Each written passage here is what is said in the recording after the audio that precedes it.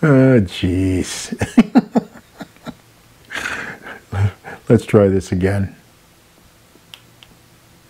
Hello. It's good to see you again. So I've been looking at home electricity usage monitors. Not the big ones that you'd put in your fuse panel where you can monitor the entire house, but smaller ones like this. This is a kilowatt P4400. It's nice because it plugs into the wall, and you can plug a device that you want to test right in the front here, and you can read voltage that you're feeding the device with, or the current draw of the device, or the wattage. For 30 bucks, this is nice on the test bench because I can, rather than use a meter to monitor those things or an expensive meter, I can just plug the device that I want to test into here and get a lot of good information off of this. So what I decided to do was I decided to do a test on a couple of those devices. And one of them that I'm going to test is this D85-2058. All right, this is something you can buy on eBay, and can do a couple of things that the other ones can't do. Now, you can't plug this into your fuse panel; it's not big enough for that. But certainly, it has quite a bit of capability. The only problem is that it has this separate current transformer, and there's no way to really plug the thing in. All right. So what we're going to do in today's video is we're going to mount this thing in a 2-gang outlet box, plastic outlet box. I hope it's going to fit in there with a cover, so that D85 is going to kind of fit in this hole, and I'm going to have an outlet and be able to plug this thing into the wall, and then I can plug in whatever I want to test into the outlet that's going to go there. Okay, sounds pretty simple, but there's a couple of glitches. Stick with me, and you'll see what they are. Let's get to it. Before we get into the nuts and bolts of making this device more user-friendly for my applications, let's take a look at some of its functions, its specifications, the parts and pieces that come with it, and just a conceptual wiring diagram for it. We'll start off with the functions that this thing can perform. Looking at the slide, we can see that it will display voltage, current, line frequency, power factor, active power, and it's called electrical energy here. It's actually accumulation of active power. You know it better as kilowatt hours. Can display all of those 6 functions simultaneously on its front panel. They are in color, just like it's shown here in this picture. It's actually a pretty nice display. It's not that big, the display, but the coloring helps the points stand out a little bit. Obviously, you're not going to read it from across the room, but for something that's a couple of feet away from you, I think it's a really nice display. This has there's many claims that the manufacturer makes for specifications, and I've listed them here. The 2 that we're going to talk about right now are AC voltage and AC current. If you want to hear more about the rest of the specifications of this device, in particular when I compare it to a kilowatt P4400, I have put together another video where I'm going to do a side-by-side comparison, and I'm going to start off with a comparison of their specifications. But the ones we're going to talk about right now, or the ones that we care about for this video, are the AC voltage rating and the AC current rating. The AC voltage rating is 40 to 300 volts AC. That's a pretty good range. And interestingly enough, the AC voltage that feeds this, the AC voltage that it's reading, that it's going to give you the value for, is also the AC voltage that powers this device, powers the circuitry. So their claim is that if you put 40 volts AC onto this device, it will turn on, the displays will light up, and it'll be able to calculate and display all the information, the 6 functions that we talked about, with as little as 40 volts AC input. We're going to check that out, see how that is, but that's pretty good.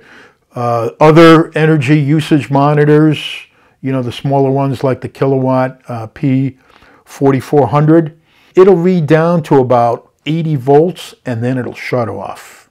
You know, or the numbers start getting crazy. So being able to go all the way down to 40 volts and read the parameters, that's a nice feature. Typically, when I'm troubleshooting a piece of equipment, I might run it at 50 or 60 volts initially, and typically, if I want to know the current draw on that device, I need to tie up one of my meters, one of my expensive meters, in order to do that. With this device, with as low as 40 volts AC input, I should be able to see the current draw and the power consumption of a device that I'm testing out.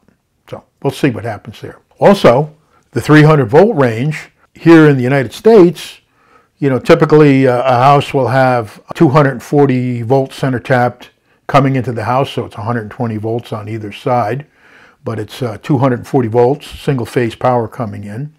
And this device can actually read that 240 volts, which is a nice feature.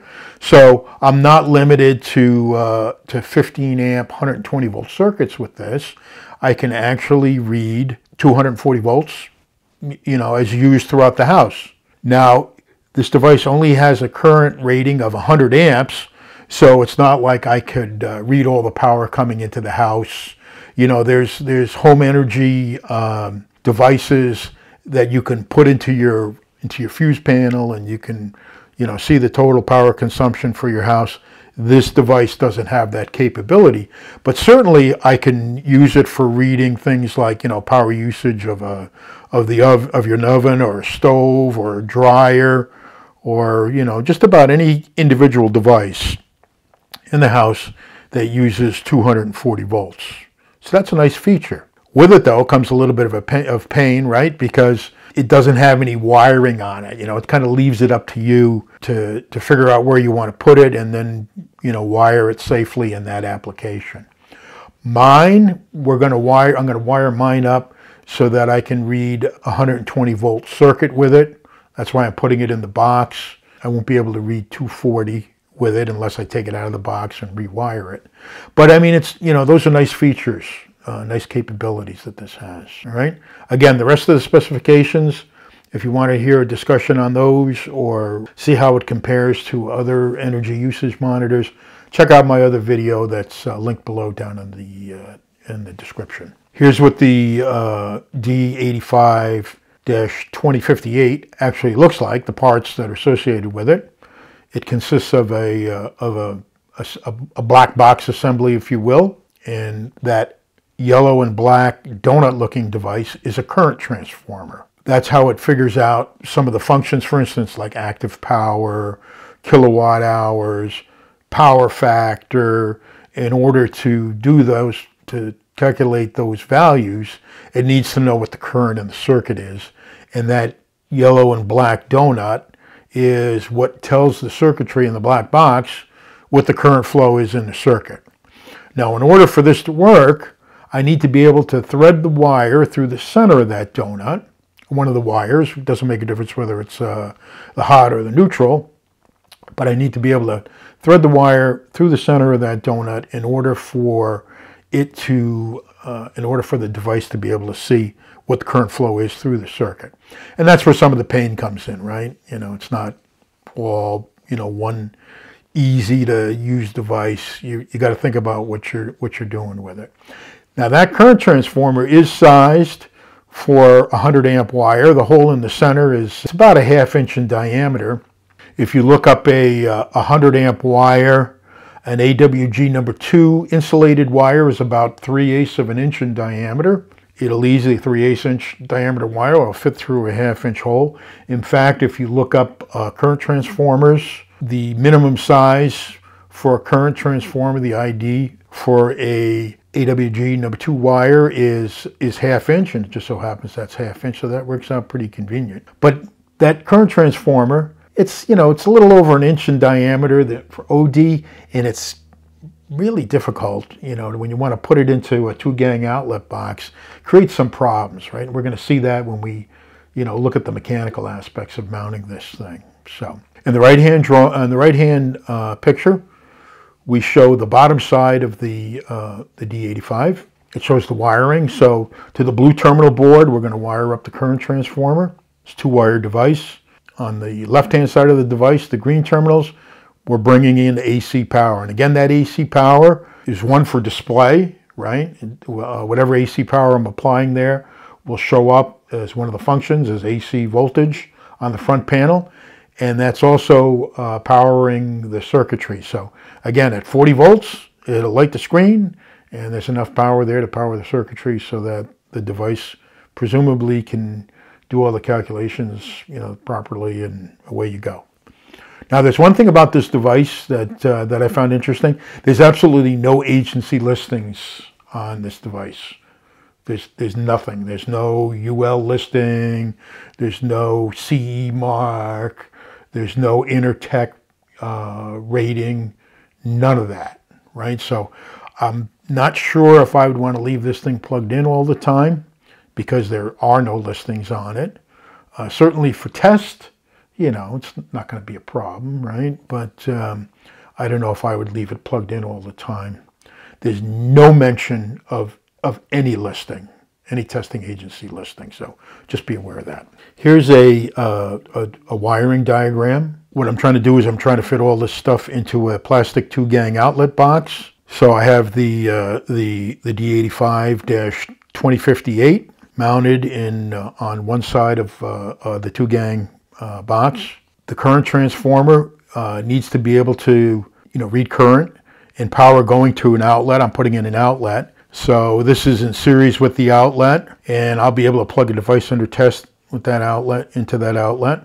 I'm going to plug it into, I have a 120 volt, 20 amp plug. I know it shows a 15 amp plug and a 15 amp receptacle. This is I'm really setting it up for 20 amps. I have a 12 gauge wire coming through this. So this is just, just an informational drawing only, if you will. All right. So the power comes in on the right side. You plug it into the wall. I tap off of both of those leads, the hot and the neutral, and I'm going to use that for powering the D85. I'm going to run one of those wires, and in this case, I'm going to run the hot wire through the center of the current transformer, come up to the appropriate side of the outlet. That current transformer is going to wire into the blue terminal board on the D85, nice and simple. And on the neutral side of the outlet, I'm going to hook up the neutral wire. So what's going to happen here is anything I plug into that outlet is going to draw current through the wires, and the current transformer will be able to read the current. The voltage input will power the D85 and simultaneously show me what the voltage is across the outlet. And it'll give me all the other values that are shown on the D85 right now. So I think it'll be pretty nice, You don't have to do it the way that I'm going to do it, but I think this box is going to be pretty handy. So this D85, it costs about, you can buy them on eBay. You see them all over eBay. It's about $16 or $17 delivered, which is a lot cheaper than the $30 for the kilowatt P4400. But the D85 needs some support equipment in order for it to work. Obviously, you can cobble acid on a bench, leaving it hanging out, be a little bit more dangerous. I actually want to use this, more day to day. So that's why I'm putting it in a box, pretty it up. So let's take a look at what's involved to do this mechanically. Okay, let's go over what I think some of the potential problems might be and what the solutions are. And some of these are pretty simple problems. For starters, I want to mount this in this switch plate, and the hole isn't big enough. It's long enough, but it's not wide enough, right? I think it's about an 1/8 inch. I need to open that up by about 1/8 of an inch. That's pretty easy to do. I'll do that with a Dremel. I just have to make sure that I get the right dimension. It's this upper dimension so that it'll sit flush. I think it's wide enough this way that this will snap in. It's got these little snappy doodads here, and I think it'll snap in. So that's pretty easy to do. All right. somebody was asking me why I wanted to use a plastic box and an isolated ground outlet. And I'm going to be using this thing all over the place, including with my isolation transformer. And I got all kinds of crap laying on the bench, you know, and I'm always nervous about if I'm working on something with a grounded chassis, I'm going to connect the ground back through a ground screw someplace. So the plastic box and the isolated ground outlet kind of make sure that the only ground connection will be through the ground screw, right? Even this center screw on an isolated ground outlet is connected up to the bail, the mounting bail, right? So if something shorts the screw or whatever, as long as there's no connection in my isolation transformer to the ground pin, I'll always be isolated. And if there is a connection to the ground pin, right on the outlet, I'll have a ground through the ground screw. Right. This bail won't be grounded because it's in a plastic box, and it really doesn't make a difference as far as I'm concerned. So that's the reasoning behind that. The box itself, we'll come back to the box in a second. This guy's the problem right here, the current transformer. A couple of things, and I think I have them addressed. I want to make sure that the wire goes through the center of this current transformer. And things I was thinking of using was I have this 1/2-inch diameter spacer with a 3/16 hole through the center of it, and the spacer is about 1 inch long. I can glue that in place through the center of the CT, and it just kind of makes sure, you know, the wire can go through at a little bit of an angle. That's okay, as long as it's centered through the CT. And this 3/16 hole is plenty large for this number 12 wire to fit through. So I think that could work pretty nice, and I can just hot glue it in place. Another thing I was thinking of was I actually put 2 pieces of plastic tubing. I put a plastic tubing in a plastic tubing. Again, I have a hole in the center that's large enough for me to run the wire through. All right, and then I can put that through the center of the CT, and I can put you know, ties, Teflon ties on both sides. I can make this any length that I want, just to give me a little bit more straight length there, you know. So there's a couple of options that I can go with. I think that's pretty straightforward. Now mounting this guy is really big, right? It's got a 1/2-inch hole. It's you know, I forget what that dimension is, and of course I don't have a scale here. It's over an inch. It's like 1 inch and 3/16 in diameter, and there's quite a bit of stuff going on in this box. This box really isn't that deep compared to the outlet, and compared to the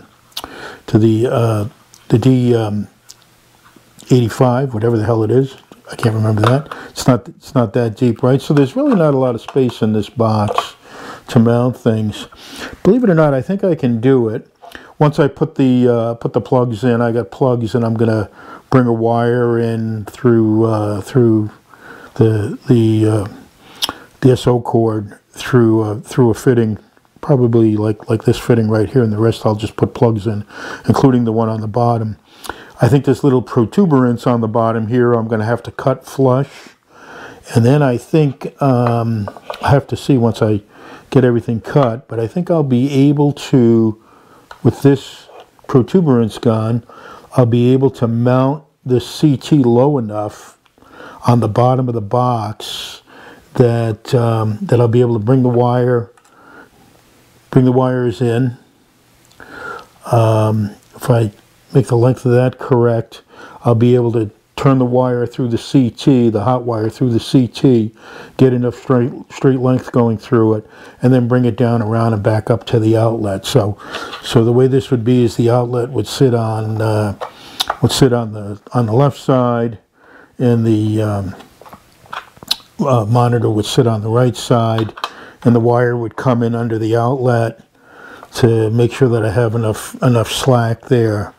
So I think if I cut this out cut this flush. Once I put the plug in, it's got a screw-in plug, you know, just to keep it nice and clean. If I cut that off, I might have enough space. The cover I chose, this is actually like a goof plate cover, so it's a little bit larger, so it sits nice and flush. In order to make sure that it's tight on this side, I bought myself a blanking cover. All right, and the blanking, because these holes here don't line up with, these holes are spaced for an outlet that screws in a different place. So what I did was I got a blanking cover, and I'm just going to cut the blank off, and I'm going to use the ears off of the blanking cover to allow me to screw this thing down on here. I think it'll look pretty nice when it's all done, so shouldn't be too bad, you know, once I get cooking on it. I think hot glue is going to be the flavor of the day here, so let me put the thing together, and hopefully it'll all come together quickly, and we'll see what happens soon. All right, stay tuned, should be interesting. Here's a little update for you. I've cut a couple of pieces, so here's the cover, and what I did on the cover was on the outer edge, to make sure that the instrument is as far away from the center line, give me as much room for the current transformer as possible. I cut this edge, I cut about 1/8 of an inch off of here with my Dremel, so it didn't come out too bad, right? And this thin plastic, this is a nice cover. This is a Leviton cover. It's not, you know, one of their heavy ones, but it's certainly heavy enough for what we're trying to do. So, and my little botches there will be hidden under the lip of this guy. It actually fits in there pretty nice. You know, it snaps right in. So that'll be good, right? And that'll just drop in the box like that, with the outlet next to it. I think that'll look nice when it's all done. Now, as far as the box is concerned, what I did is I did cut off that bottom bushing that was sticking up. I put all the plugs in. It also has these fittings for, you know, adapters for the cable clamps. I put this fitting in with red Loctite, and I put the cable clamp in with red Loctite, so I don't think that's going to go anywhere when I'm done. And I put the plug in the bottom. I cut that flush, and I think that I'm going to be able to, what did I do with the current transformer? Did I lose it here? Oh, it's right here.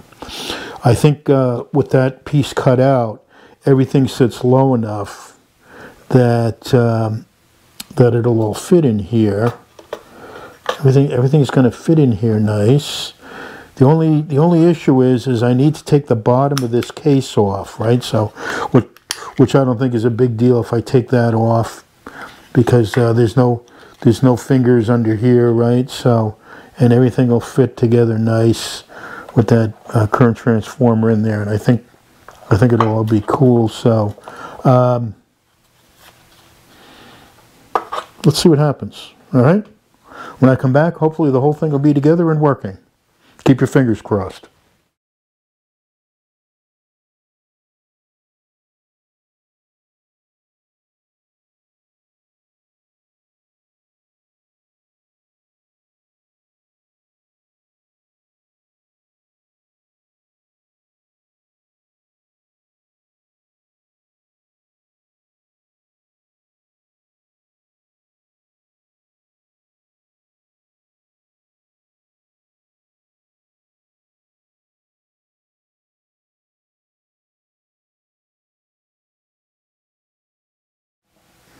So there you go. I think it came out pretty nice, and it's going to make a nice addition on my workbench. Overthought as only an engineer could. Stay tuned for my comparison between the D85 and not 1, but 2 kilowatt P4400s. A brand new one, and one that I've had for about 12 years. I think you'll be surprised at the results. Keep your eyes open, it's coming soon. Until then, be safe and enjoy.